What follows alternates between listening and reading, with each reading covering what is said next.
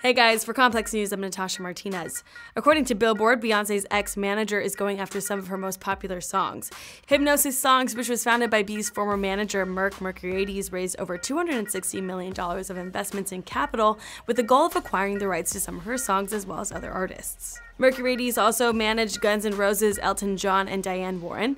According to Billboard, his company is looking to gain 8 catalogs from well-known songwriters, spanning over 1,000 songs, including more than 10 number ones in the UK and US.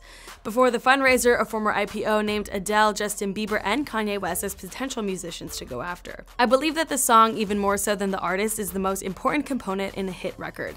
I've spent the better part of the last 35 years advocating for great artists, songwriters, and producers, and my ambition is to grow the fund not only to provide great returns for our investors, but equally well in due course to create the leverage that only critical mass can provide to change the songwriter's position in the economic model.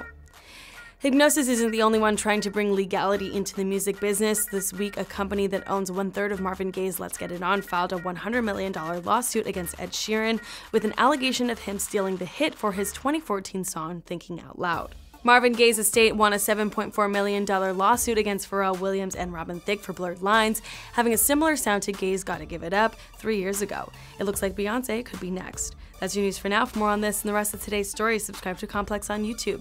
For Complex News, I'm Natasha Martinez.